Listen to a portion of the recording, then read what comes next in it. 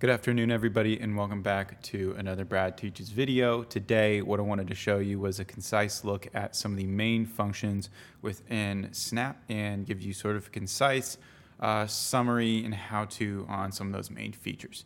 So to go ahead and get started programming in Snap, all you have to do is go to snap.berkeley.edu, like I have it typed right there, and once you hit enter, you're taken to the Snap home screen. Now, in order to get started programming, you click Run Snap. It'll open a new browser tab for you, and that's all you have to do. Right there, you have it started, and you are ready to get programming in Snap. So now that we are inside the actual Snap programming area, there's a couple of different parts of this that is very useful to know and get familiar with. On the left right here, we have the Snap block palette. This is where you can actually select all the different blocks that you need. And at the very top of this palette too is the tabs in which you can select different types of blocks, some of which I'm going through right now that control the look of the screen, the sound of the sprites themselves, as well as the pen to give you the ability to draw. In order to start programming, you simply click one of these like clear, and you drag it out into the stage. This stage right here is actually called the scripting area, and it is where you actually do your programming. So if I wanted to build a simple program that would just maybe say hello world, which is a common, of course, programming exercise, I just type hello world, and once I click it, you can see I actually get that there on the right hand, which is called the stage. Now we have a basic piece of code that interacts with our sprite that is on the stage, but one of the other features of Snap is that we can also create multiple sprites that contain multiple programs. So if I go down right here, I have the sprite corral, which is this section, and if I want to create a new sprite, I can just click this little arrow, and you can see sprite 2 in parentheses has popped up, and I know that text right there is just a little bit tiny to see. But regardless, this new sprite does not have the same scripts that I've created in the previous sprite. It is completely brand new. So earlier I showed you just this left-hand side, which we call the palette, the block palette, and there's a lot of different categories of sprites or blocks that we can use within the section, and it would take a lot of videos to cover. But what I want to do is just kind of show you some of the more important ones and some of the main features of each of the different sections. You can see right here we already have the motion tab up, and most of these are going to be used throughout your time in Snap just because they are correlated directly with moving and interacting with the sprites on stage. You can see right here we have go to X0, Y0 that instantaneously will move your sprite to a different area of the screen. So if I were to put in 10 and 10, you can see this will move my sprite to that location right here near the center of the screen. There's a lot of different motion blocks that come in handy, but for now we're going to go ahead and move on to looks. Looks deals with the actual look of the sprite on the screen. You can do things like say something. So if you want to have your sprite say something like Brad or just any custom text, that's how you would do so. You would use that say block. You can also change the sprites that have different costumes, which would be just different images that you preload onto the program itself. You can change the size, you can show a sprite, hide a sprite, so on and so on. Beneath that we have sound. Sound is a little bit less used because it is just a little bit more difficult to get into if you don't know a lot about how music and sound works, like what the meaning of Hz is, which is hertz, which is the frequency of these different sounds, right? So it's a little bit lesser used. You also have pen, which shows how to draw on the screen. So for instance, if I wanted to use pen down and I used pen up, I could make my sprite draw. So let's say we have move 10 steps, pen down, and then pen up after that. This is one individual script right here, and you're gonna see the red sprite would draw a line. And you can start to see that line the more and more I create this script and I actually run it. Beyond that, we also have the control screen, which is immensely important.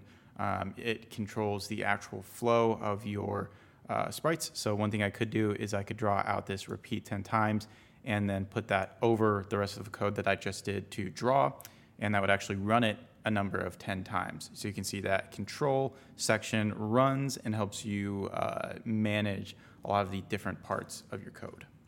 Beyond the control section, the next section we have is sensing.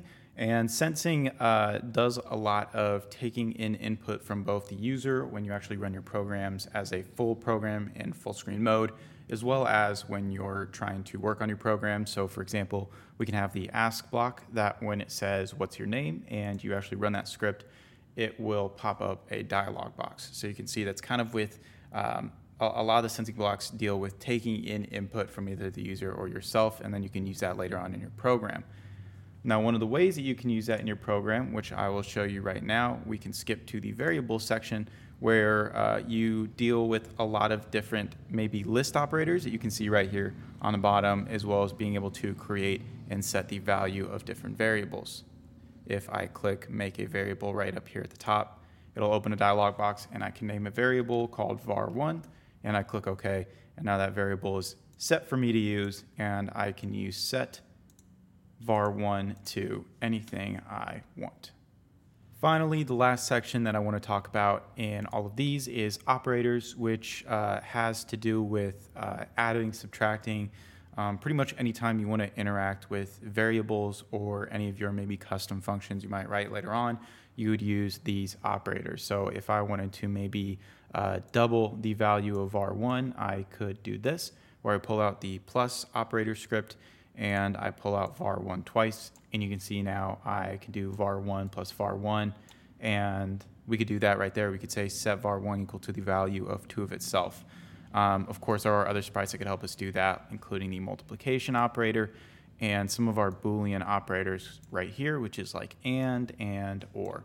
So this would help us write conditions using the control blocks that we saw just a minute ago, and that is actually the last of our different sets right there on the right. One of the first things I want to start with for the actual programming basics of working in Snap is just creating and setting variables. So right here, as I showed earlier, we can make a variable and name that maybe money total and click OK. And you see that we have the money total, which is a new variable right there on the left-hand side. And we even display that value right here on the stage. Now, if I want to set that variable to an amount, I would go here, bring out the set block, which is right below the variables, go to money total and set it to something like 10,000. And if I click it, you can see that the money total has now been set to 1,000.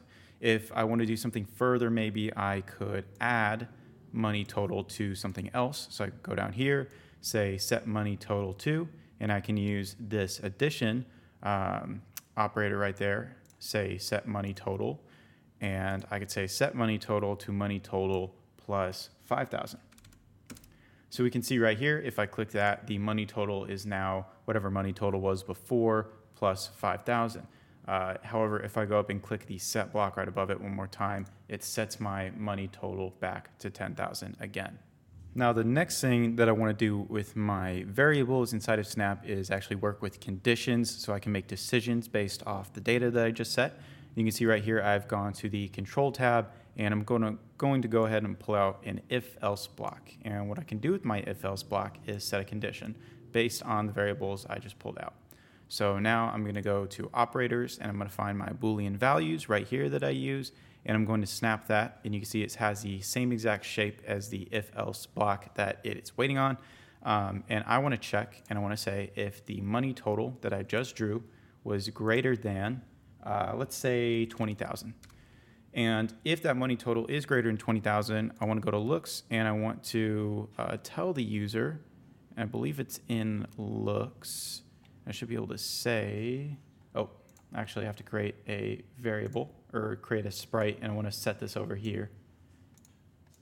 So one of the things you just saw me do is I created a stage, or I created a sprite and then moved what I was programming previously on a stage to the sprite, because only the sprite can actually say anything. So I'm going to say, you can afford a car if the money total is greater than 20,000, and we'll say do that for 5 seconds. And if it is not greater than 20,000, then I want to say you cannot afford a car. And of course, it's just a theoretical car that costs $20,000. Now, once I click this whole piece of code is going to execute, and it will end with a say block saying you can afford a car or you cannot based on the total money value, which we know the value of total money, and our sprite is going to say you cannot afford a car. Now, another part of programming that is incredibly useful is being able to do things repeatedly using loops. And to do so in Snap, we go to Control right here on the left-hand side, and we find any one of our different control blocks. So you can see we have wait 1 second, which is useful, but then we also go down here to the forever loop, the repeat number of times loop, the repeat until, and the repeat for something to something else.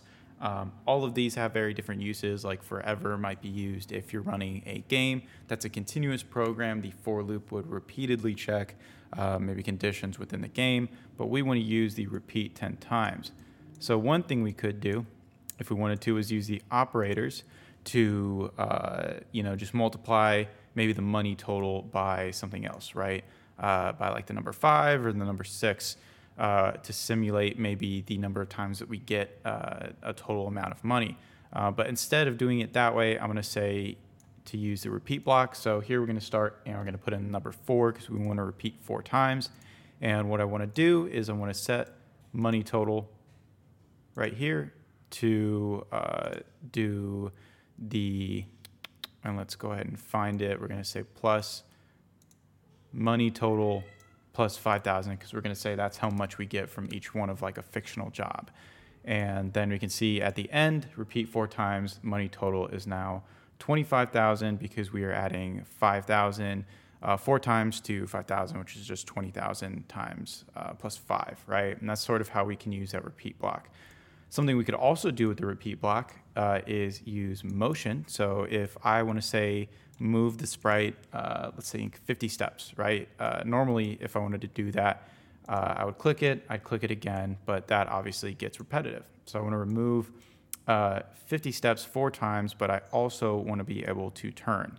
And I'm going to do so counterclockwise, and it's going to be 15 degrees, and you can see we've turned for a total of 60 degrees, and we've moved 50 steps, which has moved us in an arc. And that is how we can use our loops within Snap. The last thing that I wanted to show you today was how we can create custom block definitions that work a lot like functions within many other programming languages, where it allows us to define custom logic that is callable in a single set of code. So to do that, you can see right here, I have a large piece of code that basically draws a circle or sort of an expanding line that goes out from the center. I have a repeat block in here that says, step forward the amount of steps times 1.5, turn 45 degrees and continue. But the more and more code that I have on the screen, obviously can get very cluttered. It's very inconvenient. I want to make this just a bite-sized chunk. So I can go to any of my code blocks right here on the left, and I can click down here, make a block. I would define the name of the block. I would say maybe expanding circle, and let's make sure we spell that right. And I click OK, and that custom block is now created right there on the left. I click the plus button over here to give input, and I want to say this is turns, and click OK. Extend this a little bit, and then move my code into this new window. Now that I've done that, I can click OK, and you can see right here, expanding circle is the exact same thing. All I have to do is go in, click Edit, and the reason that I added a variable is because I wanted the user to be selecting the amount of turns. So I drag the turns variable down here to repeat.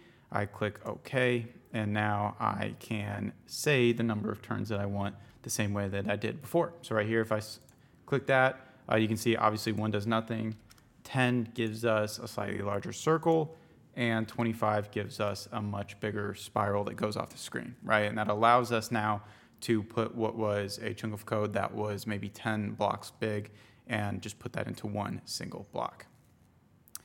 And that is the main parts of what I wanted to show y'all for Snap. There's a lot more that Snap can do. It is a fully featured and complex and very useful language, but that is kind of just some of the basic programming and layout parts of the language. I hope this video helped you very much. If it did, please leave a like and a comment. Thank you very much.